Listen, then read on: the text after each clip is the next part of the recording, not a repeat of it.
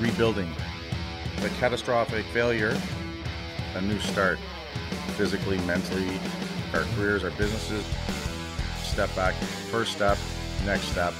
The driver in me just wants to get it done tomorrow. We'll do this, do that, let's move this, where are we at with this? You build some confidence, build some self-esteem, start to feel better about yourself. The Silverback Blueprint Podcast, a show for men over 40 who focus on getting stronger, staying motivated, building discipline, creating a community, and becoming truly happy. Hey guys, and welcome to the Silverback Blueprint Podcast. Today, we've got a super exciting guest. We have Josh Bryant with us. We're actually doing this in video, so you're going to get a chance to see two really good-looking guys, what it looks like with a beard and without a beard, but this is what man looks like, so it's pretty awesome. And Josh, welcome. Thanks for joining us. Thanks for having me on, Kurt. I appreciate it. Awesome, man. So tell us a bit about Josh Bryant. I mean, I think you were one of the youngest guys to ever bench 600 pounds. I'm not going to lie to you, that obviously caught my attention. But I know that, you're a strength coach, you do a lot of cool things, but maybe just a little bit of, Josh Bryant, 9 years old, got pushed around, got angry, decided to pick up weights. Gotcha. Like, how did all that go? A little bit of background on you, brother. Okay, so basically what I did is I was obsessed with pro wrestling as a kid. So I started watching it all the time, and I wanted to get a physique like the people on it. So 5 years old, my dad had a universal type machine out in the garage. I'd go out there and mess around with it. Then I'd try to sneak in the Y weight room when he'd go play racquetball. And then about 12 years old, I got serious, and actually he let me start lifting seriously. Then I had a powerlifter named Steve Hall, took me under his wing, kind of showed me how to do things the right way, and fell in love with it and kind of been at it ever since in one way or another. And what I did is I kind of went around basically a little bit more about my background as I was into more regular sports, football, track, boxing, things like that. Then I decided after playing college football, I wanted to focus primarily on strength. So what I did is I had a chance to move all around the United States and train a lot of the strongest people in the world and learn from them. So what I did is I'd go move around, like, for deadlifting, I moved down to Louisiana, train with Gary Frank, things like that. Yeah. So I've had a chance to go all over and train at all these different gyms and learn from the best people. Then after that, I went back, got my master's degree, and kind of learned, I've learned hands-on what works, then a lot of the why later. The science behind it afterwards. Reverse order from most people. And since it, exactly. The interesting thing I liked so far that you said that intrigued me is that how you finally got serious at 12, because you'd been basically screwing around till 12 and you finally decided to get serious at 12. I mean, that's good. That's awesome. Most of us, that happens much later, but that's pretty cool. The other thing I really liked that I picked up on is how you basically started seeking out coaches or mentors in the areas you wanted to improve. So you just basically just jumped in the car and said, hey, Gary Frank's a bad motherfucker on the deadlift. I'm going to go and hang out with him and learn. Was that basically what you did? Yeah. So what I did is I was in college at the time. So I said, all right, I'm just going to check out LSU and enrolled in school down there for a semester. Went down, worked out with him, headed back. Wow, pretty cool, cool. And you know what, at the end of the day, that's one of the biggest things that we try to talk about just here on this podcast or just in life in general. If you want to get better at something, one of the fastest ways is to seek out someone who's doing it at a high level and learn from them. Yeah, so that's basically exactly what I did is just make those decisions, college, jobs, all that stuff revolved at the time around what was going to benefit lifting because that was my focus. So I would, attend schools, went to a number of different colleges just for the purpose of training. At that point, there's no way in hell I would get a master's degree because I remember specific instances of I am going to fail this test tomorrow. I don't really care because if I don't get the proper amount of sleep, my deadlift day is going to go crappy. I love it, buddy. I love it. What, I can just imagine that excuse to your professor as well.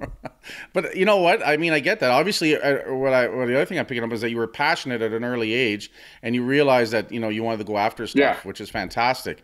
One of the things, that's interesting too, so you said you were in football. Now, did you get injured in football and that pushed you more into the weight room? Because that's what happens to a lot of guys that got into powerlifting. No, not injured. Just basically what happened is I got, a lot of the things we can talk about, what's a setback, what's a step forward, that kind of thing. A lot of the times it can be your perspective because at the time I didn't like it as I got recruited to play fullback in college. And for what they had said they wanted, I was sort of the quintessential stereotypical fullback of, guard in the backfield, you give the ball to get 4 or 5 yards, that type of thing, or like a power blocker. But what they really wanted was more like 180, 90-pound tailback in the backfield for that particular offense. And so they switched things up. So I got switched to guard, which I actually did well at. So it wasn't like anything bad happened. It's just I didn't want to play guard. I wanted to play fullback. So I didn't really like the fact that somebody else could determine my fate regardless of ability, because, at the end of the day, the coach is making a decision where I can go into powerlifting and no one's going to tell me, diddly. I'm going to determine my own, value and how good I am or not by what I do or not do. And at the end of the day, you have no one to answer to but yourself. And that's why I'm self-employed. That's why I'm a rugged individualist, because I don't really like, institutions or anybody telling me what to do. I fucking love it, because you know what? One of the things that I think is super important is that we take control of our destiny one way or the other. If we're failing, it's because of us, and if we're succeeding, it's because of us. But it's to be able to have that control, and that's one of the same reasons why I became self-employed. Is I just the fact of being told what to do always rubbed me the wrong way. Even if I was at a job, before as a strength coach at a school, and I just couldn't. No one did anything to me. I think I got treated better than most people that worked there. No one ever did anything wrong to me. Except at the end of the day, somebody that works there, like a principal or somebody's going to tell you, like how to dress or something. It's like, get the hell out of here. If I want to show up in my underwear, that's what I'm going to do, Especially on deadlift day. That's right. I think is really cool that way too, is I think early on finding out how you're wired like that is super important, because it makes it easier to make a lot of those life choices and stuff, right? Yeah, exactly. It's not good or bad, because some people are better in that kind of work structured environment. And if everybody was the way we are, the world wouldn't be good either, because everybody'd be, everybody be telling everybody what to do and nobody would be doing it. Doing anything. So so it works out good. What, so powerlifting, all 3 lifts was always your thing, or did you specialize? Like, I mean, we've talked a bit about your bench press, but that's interesting about that, because the first guy taught me how to lift. Oh, no, obviously I'd be better at bench pressing by just the way I'm built, but big chest, not real long arms, etc. Mm-hmm. So I didn't have so what kind of happened was I always had pretty big arms, but I didn't have a big chest. So this guy that taught me, Steve Hall, really hammered home a lot of, direct chest work besides pressing. So my chest grew like crazy. And I got really good at bench press, and looking back on it, he was like a high sixes squats, high sixes deadlift, 545, 550 bench at a time when people weren't benching that as much. So clearly he was like a bench specialist sort of that did all 3 lifts. That was his strong point. And I trained with him. So I kind of, whether it was anatomy or environment or whatever, it's probably a combination of all that. That's initially why I went that direction. So I was doing both full meets, power and bench press meets. Okay. Then I wanted to get better at all 3 lifts. So what I did is started seeking out people. Squatting was not natural for me. I wasn't one of those people who was good at it when I was young. Mm-hmm. I had to work real hard at it. Mm-hmm. Where bench pressing, I think it could have been pretty good. I mean, not to be the youngest person to bench press 600, obviously did something right, but I think it could have been like a 500-pound bencher doing something stupid. Well, you just had some gifts with that period. But gifts with bench pressing. I would have been, good no matter. Even if I did something outrageous, I still would have been the strongest person at most gyms, at least. Well, let's be honest. And in your experience and even my experience, we've seen a lot of people that are strong despite their stupidity and stuff as well. Yeah, and I would have been one of those people on bench, but squat was not that way. I had to work pretty hard at it, or real hard at it, and that wasn't. So what I did there is, I didn't get a chance, or I didn't have a chance yet to work with anybody directly. So I got Ed Cohn's phone number, and I just started calling him up all the time. And for some reason, he actually took the calls, believe it or not. That's crazy, eh? Well, I mean, I'm wondering. You're a little younger than me, but a lot of our training for you, for sure, and even for me, started before the internet.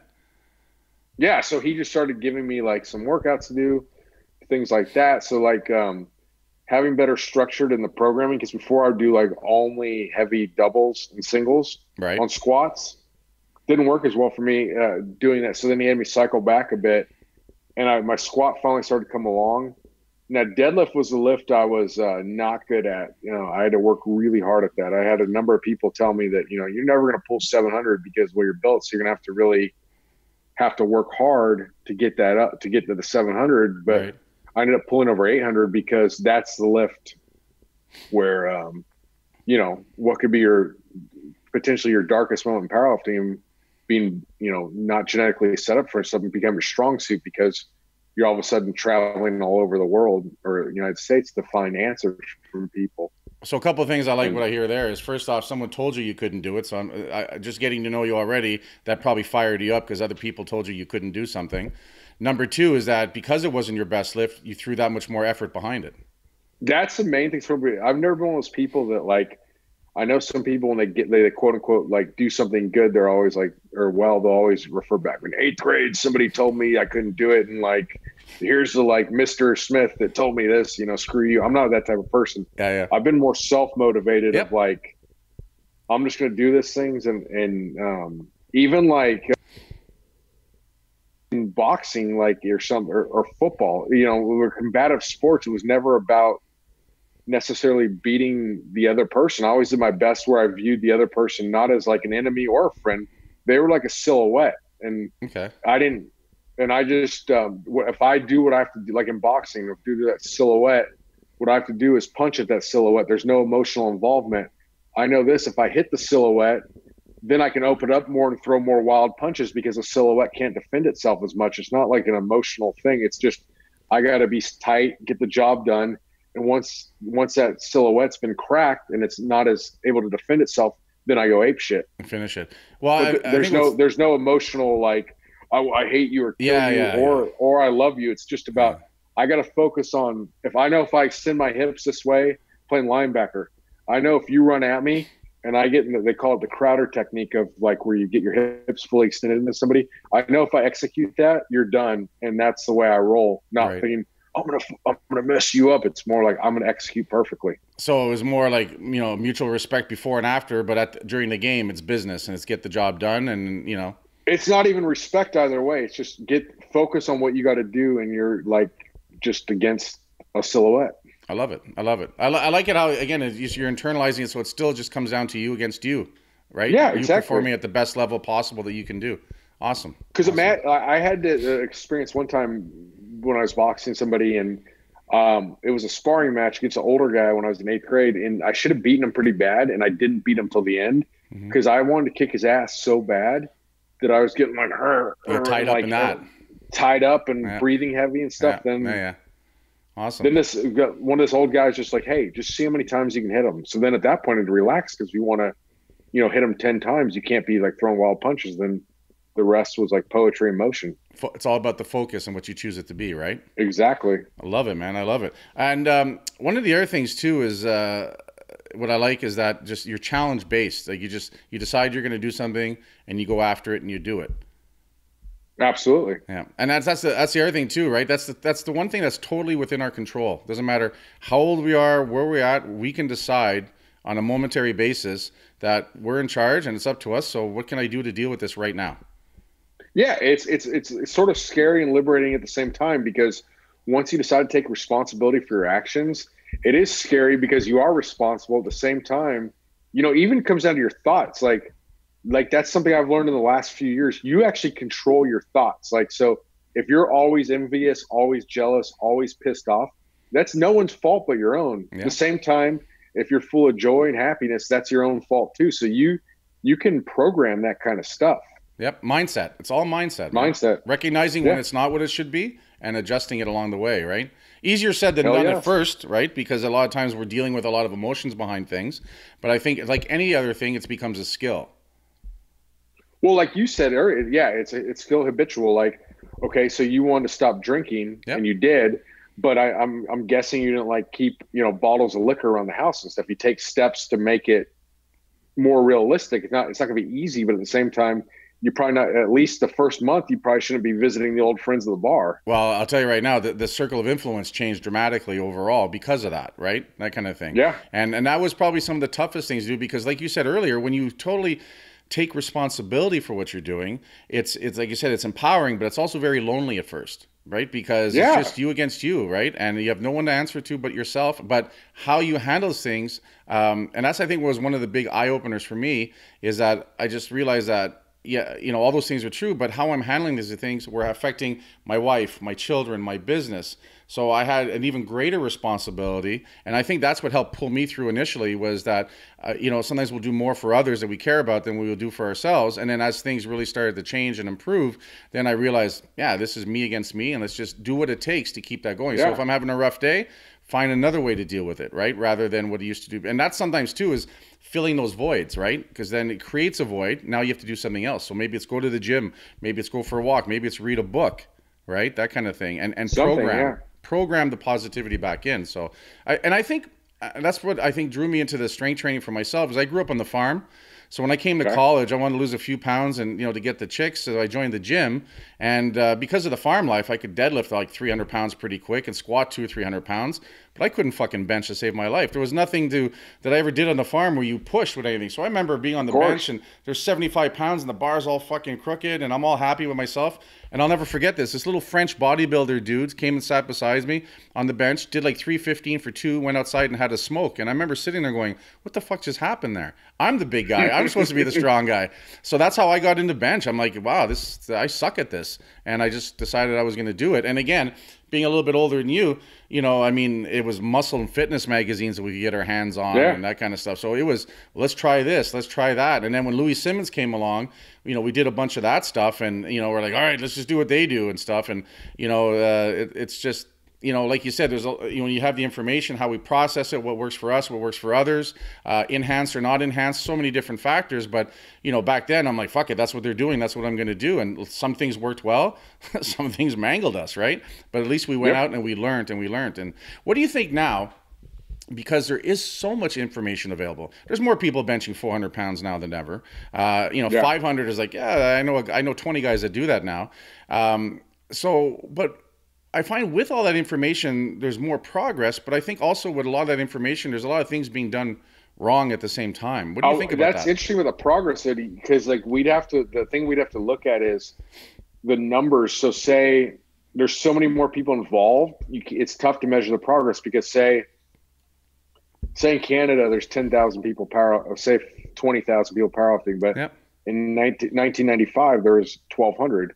So if you have, you know, 5 times as many people benching 500, is that progress? Well, not really, because there's 9 times as many people doing it. Just more people doing it. The average is still there. Genetic pool. Or are we more aware of it because of the internet? So we're just seeing more people benching this and seeing that. So it feels like everyone's doing it. The sport itself, you always had, like, not necessarily the internet, but there'd at least be word would get out of like regular people.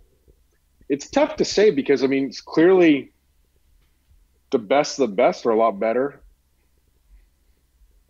What it is, because I mean, obviously the training methods have evolved and gotten better, but then at the same time, there's more bad information too. So absolutely, I would say the top of the line has certainly gotten better, but like, I don't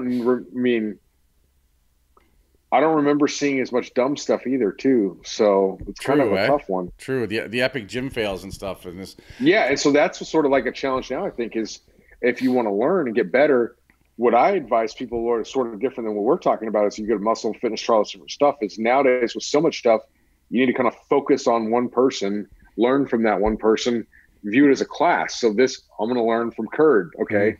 Curd's 6-month or year class, 2 years, whatever it is.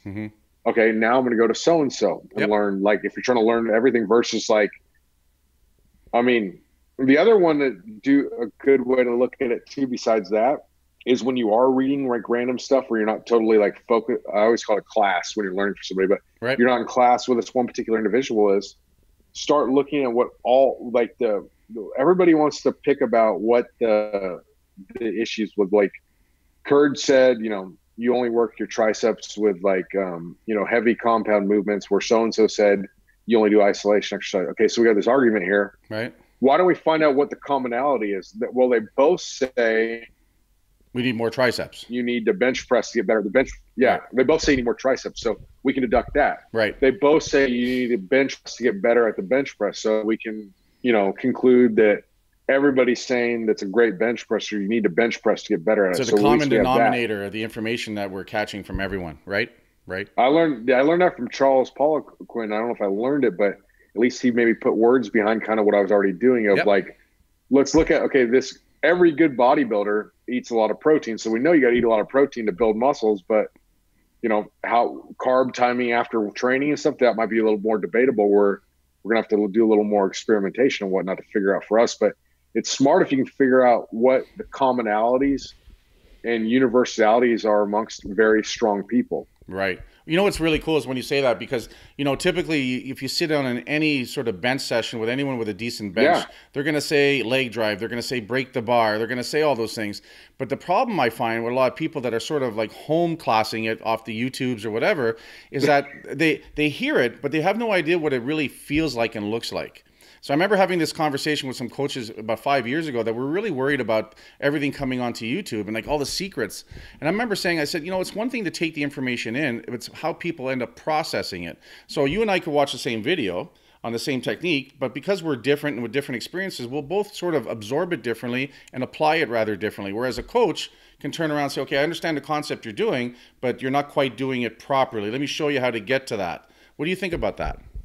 I totally agree. That's why, like, the seminar we're going to do up at your gym, it's not going to be, you're not going to walk away with like an exact 12-week program of how to gain 100 pounds in your total. You're going to be learning concepts, and that's why you're there. You get to ask. The difference between watching on YouTube or being there is you get to ask a question and get answered in real time. So, and specific to your case, right? You can personalize it a bit that way, but you're right. If I said, okay, you start off with high volume, then you go to low volume over time. Well, what the hell does that mean? Does it mean, 50 sets, 3 sets? I mean, what am I even talking about? That's where the thing is our goal is to kind of, like, I always say like this: a cook can duplicate a recipe. A chef knows why each ingredient's, put in there. So our goal with the seminar is to make you more of a chef. So you know what's happening and why. And if you say, hey, if you want to ask me a question, well, I got to meet in 6 weeks and I want to taper. I don't really care what the hell the reasoning is. What should I do? I'm happy to answer. Hey, I would guess you do like this, blah, blah, blah. Right. And you can take that down, but you're going to be presented like over, concepts and be able to apply them to yourself because, as a lifter, you're evolving. Like, you're not, you can change your work capacity, could change over time. Injuries can change things, how well you recover. Yeah. All that stuff is like, I mean, if you're somebody that's super explosive and you weigh 300 pounds, I mean, you're not going to recover as well as a skinny fat guy that weighs 160, just because you have so much muscle fiber and you can activate. Firing it so much you're at like once. A thoroughbred horse. Yeah, you're firing so much at once. That tissue is so responsive, blah, blah, blah. Right. You're just not going to recover as fast as somebody that can't even, flex their chest barely. It's just different. Well, a lot of times too, depending on their experience, their overall work, stress on their body isn't that great because they can't produce enough yet. Right? They're still still in that infancy. Whereas, and that's one thing I try to teach a lot of the other guys is that, as you truly get closer to your real strength and technique and all that stuff goes, it's actually going to take you longer to recover from meets and from exertion because you're firing at a much higher level. You're truly taxing your capabilities. Whereas if you're on week 3 of ever working out, you can fucking do all kinds of shit and you're never really pushing that limit because you haven't learned how to do that yet. Yeah, no, I totally, and that's sort of like, well, I think sometimes people say, oh yeah, so-and-so takes steroids, he recovers faster, but it's not always the case because a lot of times you become more efficient and you would think you'd recover faster, but you're able to push so much higher into those zones. You're pushing so much higher, and like there's studies that show that it actually increases your muscle pain tolerance. So you're able to push harder, you're activating more motor units, blah, blah, blah. So yeah, if you did 3 sets of 10 at 225 on bench, you added testosterone, you're going to recover a hell of a lot faster. But you're generally, if you're going to, put in the turbo fuel, you're not going to drive around town. You're going to hit the open highway and hit the gas. And all of a sudden, within weeks, if you're able to do 265 for 10 now because of the enhancement, I mean, that's still a stress on the body that a lot of the supporting tissues and things that still haven't caught up yet. And that, is more stressful in the end, I find. That's my point, is it's not as simple. None of this is, I'm not trying to say it's good, bad, or it's not a moral thing. It's just where you're at. It's not an ethical. It's just reality of what we're dealing with. If anyone asks me that question, I always tell them, I definitely don't recommend it if you're not going for an elite level. I also don't recommend anybody do it. But if you're going to do it, let me know, type of thing. Like I'm not going to call the cops on you. Yeah. I'm not even going to lecture you, but I do want to know. What's a factor in when you're coaching someone? That's what I tell the guys and girls I work with. If you're going to do it, just let me know, because I know that I'll have more information as to what I'm dealing with. I tell people all the time, I know all kinds of things about people. I'll never say, because that's part of, my reputation, is you can talk to me and tell me what's going on. But, first thing is, don't lie to me. Right? And don't try to go amateur when you're pro. Don't cheat. I can't stand that. But other than that, I totally agree. Tell me what you're doing. Especially in power. It's one thing in the NFL with $10 million on the line and other people are doing it or something. But I mean, come on, powerlifting, bodybuilding, they got special divisions. You can go either way, and no one's going to care. Absolutely, right? One of the things I wanted to ask you is because, and just interesting, because someone asked me this when I told them that you were coming in and you were excited. Yeah. And this guy's a bit of a negative knob, but he raised a great question, and I wanted to ask you what you thought. He basically said, well, aren't you worried that people will think you don't know as much because you're bringing in someone who's super knowledgeable? And I'm like, no. I said, because for me, I'm not insecure as a coach. I'm going to be learning as well at the same time, and my job is to continue and learn to improve, because as much as I'm working with you guys in our gym, I also want to bench that fucking 600. So I want to see what I can learn and what I can take from someone. And much like you, where you went from place to place to learn from the best, you become the best as well, right? Yeah, so that's sort of like mindset. So we got that divided into two types of mindset. You need to have the you can have a fixed mindset or growth mindset. So a fixed mindset believes talent's dead set. Mm-hmm. You're born good, you're born bad, you're whatever, you're athletic, you're smart, you're dumb, and there's nothing you can do about it. Where a growth mindset, you're looking at, you're basically self-made. How you can, what can you going to prove? Practice is not a negative thing. It's something you have to do to get better. And, you basically embrace challenges. You get inspired by people, and at the same time, it doesn't shy you away from being competitive. It's just reality of we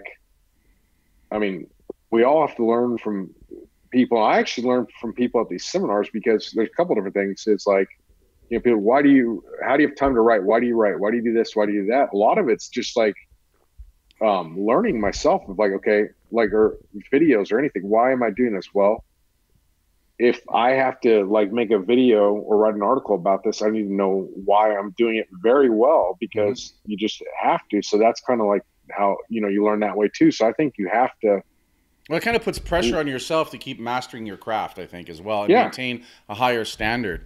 Have you ever run into that because you go to different gyms a lot? This is what you do. Yeah. Have you run into that? And I'm not asking for specifics, but have you walked into a place where the coach is intimidated by your knowledge, and the whole thing will just have a different vibe than when you walk into a place where, like with us, we're like, dude, tell us everything. We're going to pick the fuck out of your brain. Yeah. So I've had enough seminars now where you've got the luck. Very fortunately, it's been very low percentage of anything like that. Right.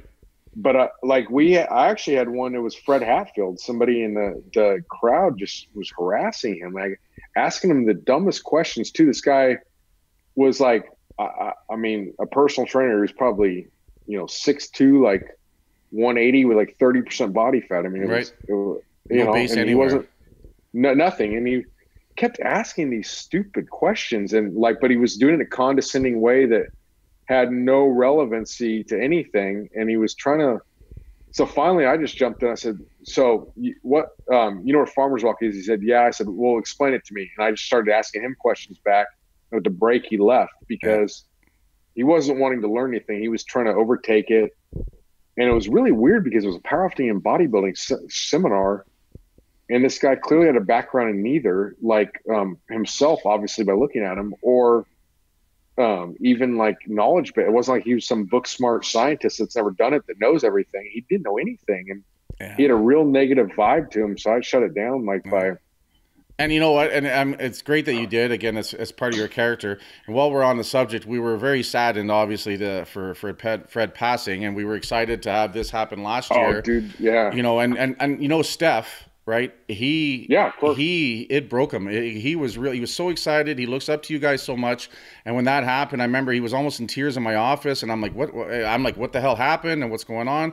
And he's worried that I'm going to be upset about the seminar. I'm like, dude, shut the fuck up. It has nothing to do with that. I could see he's upset. I can't believe, this happened to Fred. And I'm like, I'm just trying to taking it all in and stuff. And it was a big thing, man. It was.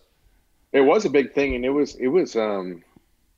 well, listen to this. So okay. So when was your seminar going to be? It was going to be last June. It was going to be last June. Or June. Yeah. I thought it was July for some reason. Or maybe July, but I think we were trying to do it in June because for us in July and August, it's the summer vacation, and like there's 8 people left in town. So we always try to finish it in June or not start it up till September. Okay, so what happened was Fred and I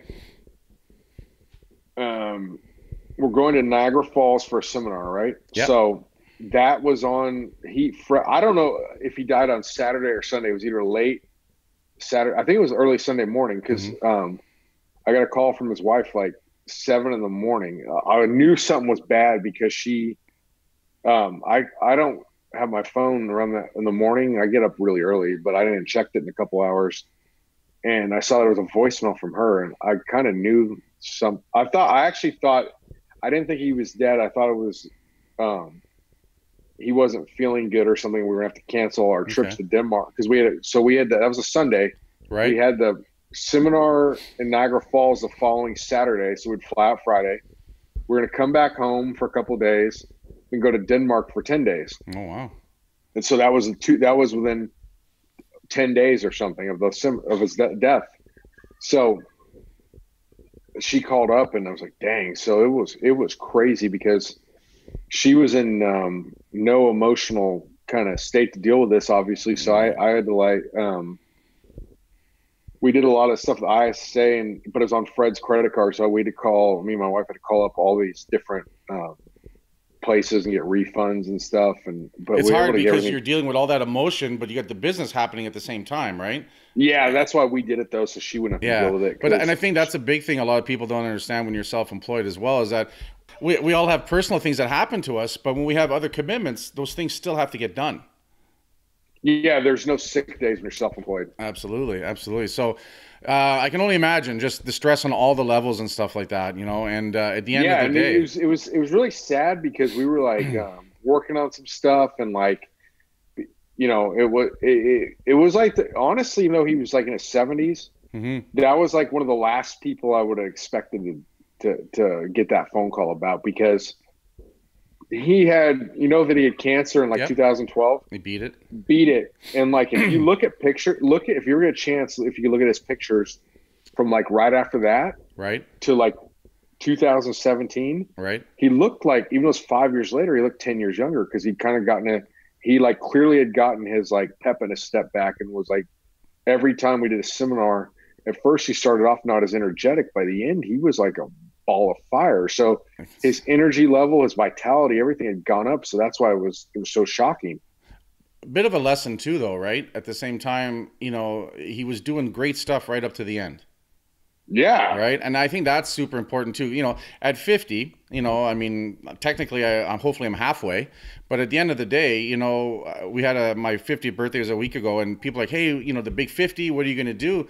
And, make a big deal. And I said, you know what? Not really, because I spent the last year doing a lot of great things every day, and I'm going to do that every day going forward. So for me, 50 was more of a quiet weekend at home, because I want to make it so that it's every day that I'm doing what I love, and not just one day a year where I try to celebrate my mediocrity and bullshit and stuff like that, right? So that's one of my big messages is that every day, man, get shit done. Plan events, talk to people, get shit going that you fucking want to do, because you know what? If you don't do it, no one's going to do it for you. Yeah, man, every day is a gift, so you got to take advantage of having that gift for sure. So talk to me a bit about Jailhouse Strong. Like that's your thing, that's your concept. I know you have a book or two on that. You've got like 700 books, I think. Right here. There you go. That's one of the 700 books I think you've got going. Was that your first book? No. My first book was Metroflex Gym Power Building Basics. Okay. So is that more of like a manual, instructional encyclopedia thing? It's kind of. It's a lot of. It starts off kind of the history of Metroflex Gym. then it goes into kind of like, why you're doing things, like that kind of stuff, some stuff on nutrition, and then goes into a ton of workouts. I mean, that was kind of like the difference between that and a lot of other books that were out there, because a lot of other books would be more like, here's the 5-3-1, here's what 5-3-1 is, blah blah blah. This was like, here is tons of programs, but every single one of them had been none of them were written for the book. It was like all battle tested stuff. So this is just like you strung along a bunch of the great workouts you've done and you've worked with clients on. Like, this is like, here's an operations manual. A lot of them was copy and pasted directly off of Excel sheets and stuff. So it was totally real. So then Jailhouse Strong, next book I did was right around Jailhouse Strong time. It was Bench Press of Science. Yes, I have that book, and that's the one we're telling everyone. That's the one we're doing, and that's for the seminar and stuff, and people that are kind of students of the game. That would probably be the best one. Okay. And that's on the side. That's basically like, okay, what I did is like, okay, compensatory acceleration training. I know it works, blah blah blah, but then I actually would go in there and cite studies that I found that backed it too. So I would just initially write what I thought about it, then try to find scientific information to back it or not back it. Say, hey, you know what? Even though studies don't agree with us, it's been working. So here's why. It's funny. It's funny you say that, because I was just reading some of it, and I'm a big believer in speed. Explosivity off the chest, tightness, so important. And I love chains. And I just read your section on where you did the study. The study was done on benching with and without chains, and why it was easier on the shoulders because there wasn't the load at the beginning, but yet they still ended up roughly around the same increases, but just with less trauma to the delts and stuff. So I found that super, and it was like. And another thing was. Sorry, go ahead. Yeah, and it forced people to compensatory accelerate the weight. Like, so that's why a lot of people would say like, oh yeah, beginners can never use chains. Well, the thing is, the chains taught the beginners, like those baseball players that were, no lifting experience, how to compensatory accelerate the weight, because all of a sudden you got chains on the bar. Yeah. You have to.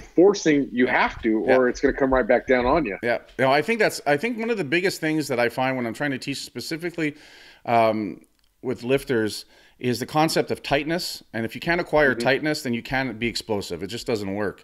And I find the bench has been one of the easiest tools to teach that, so that it carries over to their deadlift and to their squat and stuff, because and there's a couple of peeves of mine. Every coach yells tight, every coach yells fast, but no one teaches, or very few teach, what tight feels like and what fast feels like.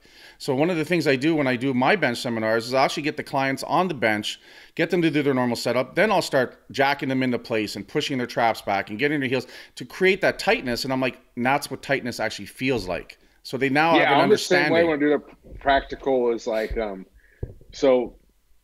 kind of learned this from doing some seminars at Ed Cohn. We just go in there, and this works really well. It's just, all right, we're going to bench now. Start benching, not say anything. Then boom, just come over to somebody and you got to do this and this and this type of thing, versus like, I'm going to show you how to bench and listen up. I kind of like, because you got to, like you're saying, they got to feel it, and you can adjust it within, because everybody's a little different. You kind of adjust it to what's going to work for them.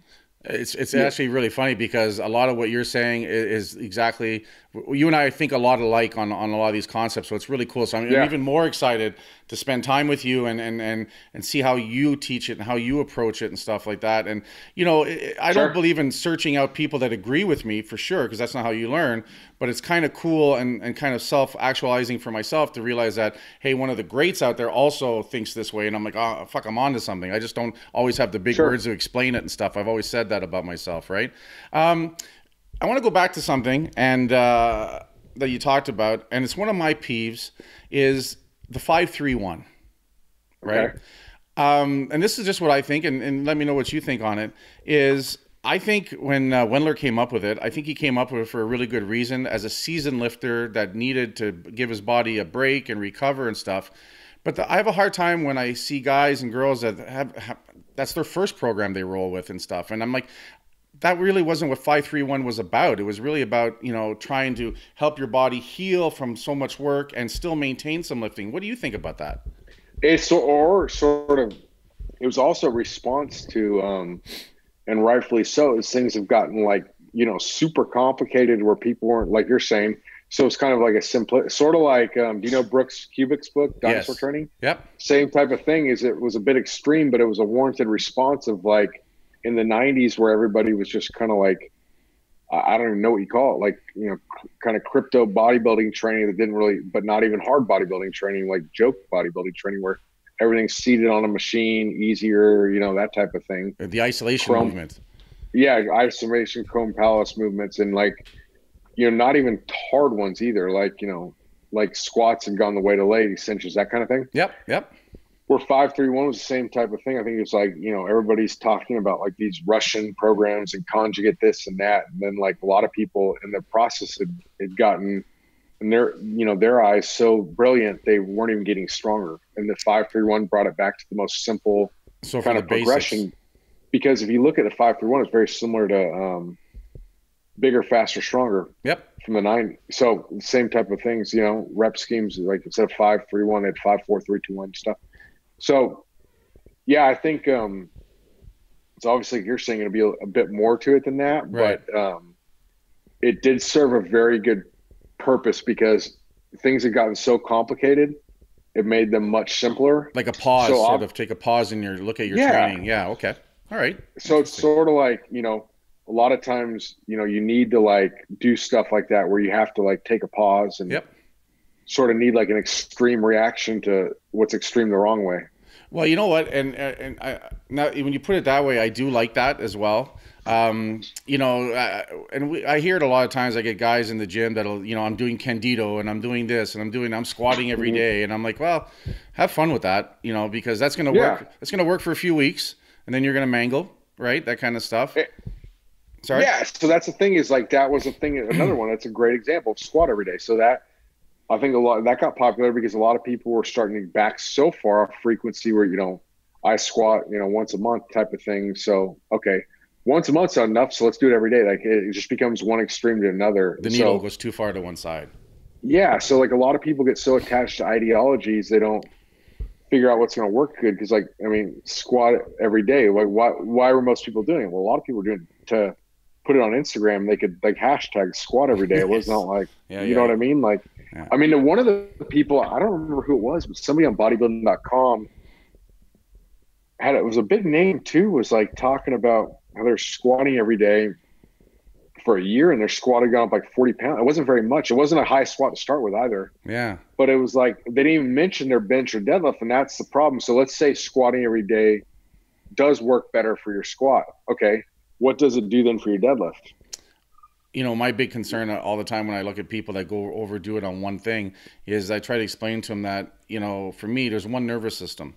And when that nervous system gets fried, it doesn't give a fuck if it's from squatting or deadlifting or the fact that you're about to lose the house from stress, right? That nervous system fries, everything suffers and stuff. And that's my concern when I see the squat every days and stuff. And, if you have a shitty squat and you put 40 pounds on it after a year of training, I don't think that's a great program either. That's what the point is. It was sort of scary that they were promoting this as like, I'm sure there's people that have gained a lot more from that program doing that. They could have, but the point being is like the issue I've seen with a lot of people that do squat specialization type of programs like that is they don't go up in the other lifts, especially because like Fred used to talk about how his rotator cuff surgery in his mind was from squatting more than benching, like holding that low bar position and whatnot. Okay. So, if like a lot of lifters, especially like masters lifters, they don't feel good necessarily next day in their shoulders after they squat. So if you started introducing, like, let's not even forget about the central nervous system, just talk about your shoulders, the joints and the joints, they're going to feel good squatting every day. I mean, even if it's not your knees or your hips, your shoulders going to feel good every day. Yeah, no, absolutely. I think you're right. It's just a thing of like, like in like other sports, people talk about, that picture of shoulder surgery, overuse. Okay, fine. So, but squatting every day won't produce overuse. Overuse is overuse, right? Repetitive strain. It's the same thing overall. What, so now, and also, so you've got books. What's your favorite books? You got Jailhouse Strong, you've got the Metroflex, you've got Bench the Science. What's your favorite book? When you look back at all the shit you've written and all that information, what's the one that you're like, that's the book? Or has that happened yet? So far, my favorite would be, I'd say probably There's probably four of them. The Jailhouse Strong and Successful Mindset one, because that's all mindset. Yeah. So they're each unique. And Metroflex, in the sense of, just because that was the first one, and it was very unique in like the way it was written. Bench Press of Science, because I was just sort of like, okay, I had been getting so many questions and I kind of wanted to lay down some answers, and it gave a good opportunity to do that specifically for the bench press. But with that book, you could replace deadlift with bench press and pretty much come away with obviously, like, the supporting, tricep stuff wouldn't apply, but like isometrics, things like that. Right. You could just do a Word document where you change bench press to deadlift, and the same thing would hold true. Right. Okay. So that, and then Jailhouse Strong was probably like, the most fun to write, like just tracking down random hooligans to interview and stuff. Yeah. Was like cool. An interesting, fun experience. I love it, man. I love it. What, so ISSA, you're high up in that. Is that something that you're still ongoing with? Is that the certification and that kind of stuff? It's a certification for personal trainers. Yep. So I'm like I'm the director of applied strength and power. And so it's not like, I'm not employed by ISSA. I'm like privately contracted. So, so I just came out with, for them, a bodybuilding course. It's sort of like, I'd call it more, it's the only thing it's lacking. It's not so much like for the contest prep bodybuilding, like of how to like deplete water the last 3 days type of thing. Right. I would say a better name, it would say, it's almost more like functional hypertrophy. Okay, so the science of building muscle. Science of building muscle, building a symmetrical physique, that type of thing, versus like the 10 weeks before prep or whatever. Exactly. Okay, and then looking at another one with them is a strength course, which is kind of in the works. So I don't know what we're going to do with that. It's kind of like not my call at this point. Right. It's been good. I mean, it's that's kind of the organization it is the organization I started with at 19 years old. Okay. And kind of gone since then. And then, so I knew like everything Fred had ever written before we'd even met. So yeah, so it worked out really cool well. to see an organization that you started following and became a part of. Now you're an integral part of. That's quite the evolution. I mean, I like their vision, and I agree with all. The thing I think that they do a really good job of is like, somebody might say, "Oh, the test is open book. That's too easy." Blah blah blah. But what they're not saying, the whole truth is, if you NSCA take a test, all you do is show up, you take a test. So that proves you're able to pass the test, which is great. But the ISSA, you have to. It's more real life, because you have to. They do case studies, so you might have to design a 12-week program for the CFT, the certified fitness trainer, on, a 40-year-old that enjoys tennis, blah, blah. What are you going to do for that program for 12 weeks? And if that happens in real life, you do have a textbook for that. So yeah, it's a resource manual for you to build. It's a resource manual. Right? So, but it's saying, I feel it prepares people better, because it prepares you better because you're doing what you actually do, is design these programs and things like that. Like, in all my years of training, I think like twice in 18 years, somebody's asked me if I'm certified. Yeah. I don't get people saying like, how's the endocrine response to, this? It doesn't really happen like that. So, so those test questions are good. I think they're good in the sense to know that you know what you're talking about, but like they don't actually prepare you to train people, where I feel like ISSA actually does. And then they have like customer support where people actually call up and get help. So that's kind of why I've stayed with them, and believe in their vision. Sounds like they work on bridging the gap between the book science, the knowledge, and the application to the end user, right? So I 100%. They'll even send me questions about like, somebody's a bodybuilding course question. They'll like, write me, hey, so-and-so wanted to know this and stuff, like the head of the organization will. So right. They're on top of things. Well, and I think what's really important too is that, I've taken basic courses. I took, pure and applied science in college, math, physics, biology, chemistry. So I understand the fundamentals. I've taken some certifications, but there's a lot to be said also for just the 25 plus years in the trenches, competing myself and doing my stuff and just really caring about helping individuals, I get asked every once in a while, hey, you know, what's your certification? And I'm like, oh, I did FMS a while ago, and, you know, that kind of stuff. But at the end of the day, I think there's also a part of it where you master your craft. It shows in how you deliver and the success you have with your clients. I think I gelled so well Fred on was like, it was like, okay, great. We figured out what's work. We can figure out why later. You know, that's kind of what I looked at Charles Pollock one too, is like guys that figure out what works. And then work all backwards. Of a sudden, you know, 30 years later, you know, science confirms it. Well, you know, science didn't have to do a study when, you know, you're producing superior results. Well, or why wait? Why sometimes wait for that, you know, that for someone else to prove it when you know it's working? It's working because you've done it yourself. You've done it repeatedly with clients. Like there's that anecdotal is that's there. It's real and stuff. If, you know, albeit if you really care about what you do, as far as, you know, getting results for people and not hurting them and stuff like that. I think that goes without saying in anything we do overall. So, what's it like for you now? You know, do you compete anymore? What's training like for you? Like, what's that all about for you? I don't compete anymore. Okay. So training for me is more about staying conditioned and things like that. I'm a lot lighter than when I competed. Okay. You know, I'm probably, you know, 50 pounds lighter. So staying in good condition, being able to do various different activities while not sacrificing my strength in the process. Okay. That type of thing. So like, for instance, yesterday I did sprints in the sand at a volleyball court. You know, today train some chest and back. So I mean, I still basically the way I explain to people, I train as hard as ever. I just don't put the mental energy into I used to, meaning instead of like, I'm gonna like go train in my garage. So what I'll do is I got a book out there written down what I've done before. I'm gonna do this same type of workout, at least so I know if I'm doing flies on my cable machine, I'm gonna hear what I did before type of thing, versus like before when I had to squat 900 in training.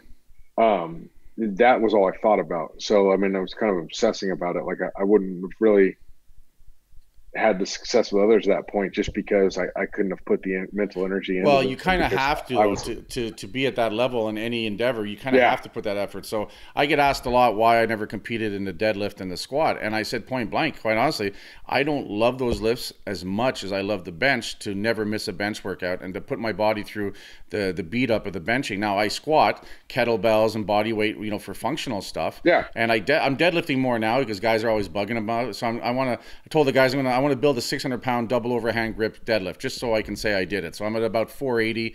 So I do it, but it gets me deadlifting once a week, right? Which is good for me overall. Right. But to me, bench is the thing that I care the most about. It's the one I'll put the extra effort and focus on when it's time to get ready for a meet. And I still have, you know, 500 was a goal, 550, now 600 is that goal. And to me, that goal is going to get done. I hoped I was going to get it done in December. It didn't go as well. But 2018, I want to come out of it with that 600-pound bench. And, you know, whether I do it at 50 or I did it at 45 or 35, it's still 600. There's still not a lot of guys that do that.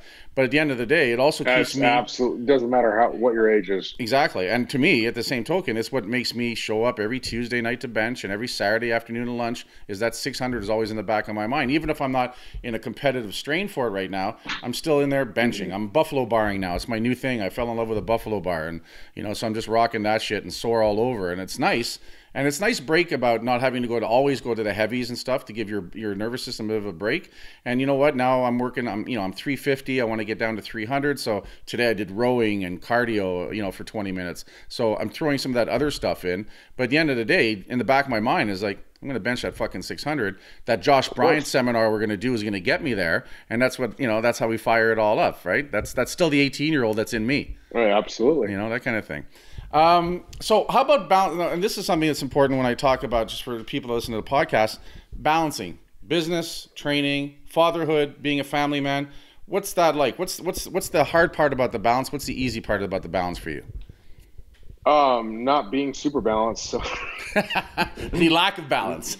The lack of balance. So just, you know, besides like my family and training and stuff, I don't, you know, I have close friends, but I don't go out like socializing and stuff probably as most people would. Right. So, And you have a young family. I remember you telling me they're little Yeah, ones. my kids are 5 and 3. So yeah, so they're still cute and cuddly. My 17-year-old son just walked in and stuff, and we're at that love-hate relationship because he's 17. He's a great kid, but he's 17, right? Give me the car keys and I need some gas, and I'll see you later. That kind of thing. So, and my daughter is 15, and like I always say, she can live here till she's 40. He has to get out of here by the time he's 19. It's a double standard. Gotcha. But they're both great kids. They play sports. They've been in the gym with me since they're 5 and 6, so they can swing a kettlebell, they can deadlift, they can bench. They're quite impressive because we worked on the fundamentals, and that's always been important for us overall. And my son deadlifted we have a CPF meet federation out here, which is part of the WPC. Okay. The Canadian Powerlifting Federation is the one we're a big part of. We've done RPS, CPF. I used to compete in the CPU, the Canadian arm of the IPF. Yeah, the USAPL. Yeah, we call it the Unfun League. I competed there for 20 years in the amateur and stuff. But CPF and RPS I like because a little more fun. We run meets. We run 3 or 4 sanctioned meets. Too. I love it, and we're strict but fair, as we like to say in our judging. But at the end of the day, my son competed in his first deadlift only last year, and I remember when he's doing it, I'm in tears on the side watching him do something, that kind of thing. So it's pretty cool to have that. It's not always about work. It's not always about I think the main thing, honestly, just joking aside, is what I've found to be the biggest thing is cut out non-essentials. So like you just don't waste time. Yeah. You just have to figure out what's important and do it. So I'm going to make sure I do something with my kids every single day. It might be, whatever it could be, like where we live, we got lakes all around. We take them fishing all the time, like stuff like that. I just don't cut out stuff that's not essential and practical in how I use my time. Like for instance, I got a pretty big yard. I could cut the grass, but I don't because I can make more money than I would save by just working.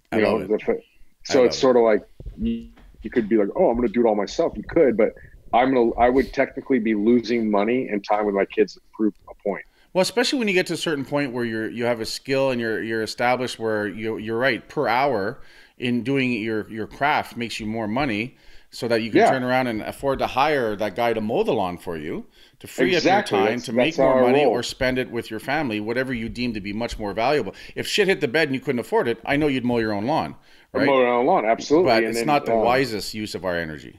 It's not the wisest use of your energy. So that's the main way how I balance it, is just figure out what's not essential, then what I don't need to, what I can hire somebody to do if and then does it make financial sense? Like obviously a lot of that stuff is going to make way more sense to farm it out versus, because I know some people that sort of talked to him about this before, about that, like very, very, very well off people that insist, like one guy insists on doing his yard work, but he doesn't sometimes recover from the workouts, but he's running a big medical practice and stuff on top of it. So like, there's I said, dude, it doesn't make sense for you to mow your lawn. You'd be better off just, how long does it take you? 2 hours? Okay. You'd be better off just spending 2 hours at a job a week if that's that important to you.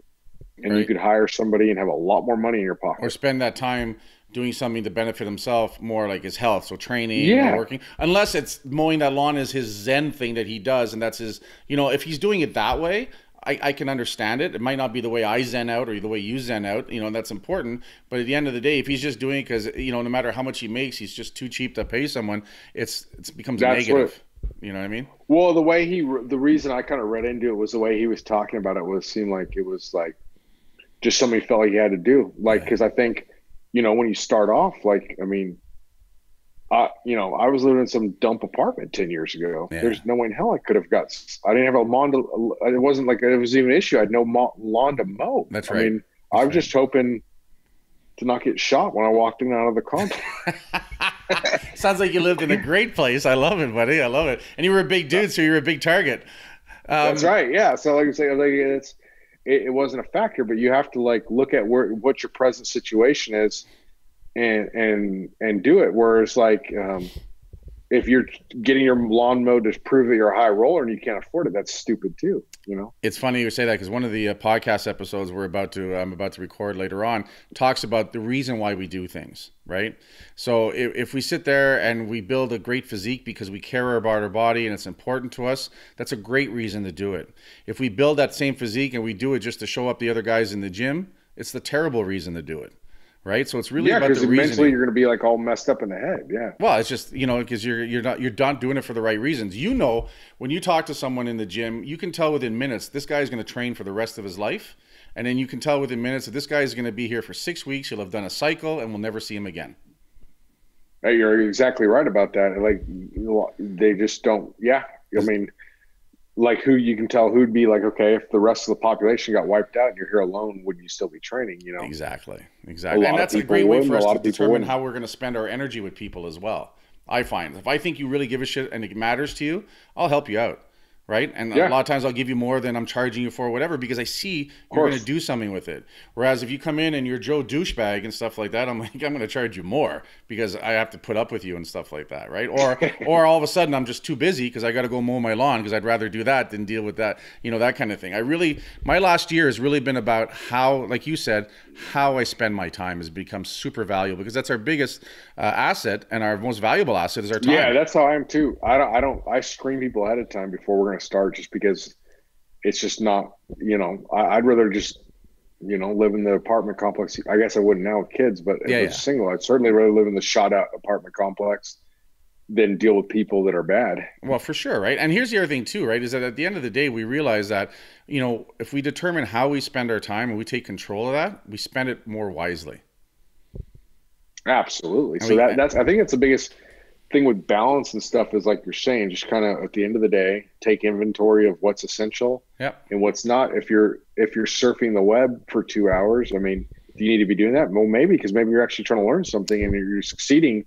But you know, if you're checking out the Facebook of somebody you don't like because you're hoping their car is crappier than yours, that's a waste of time, and that's destroying yourself mentally. Huge. I love it. I laugh because I see people do it. Those are the same people that, you know, you can put a post out and, you know, 99% of the posts I ever put out on Facebook are super positive, things that we're up to. Some people, you know, just congratulating people.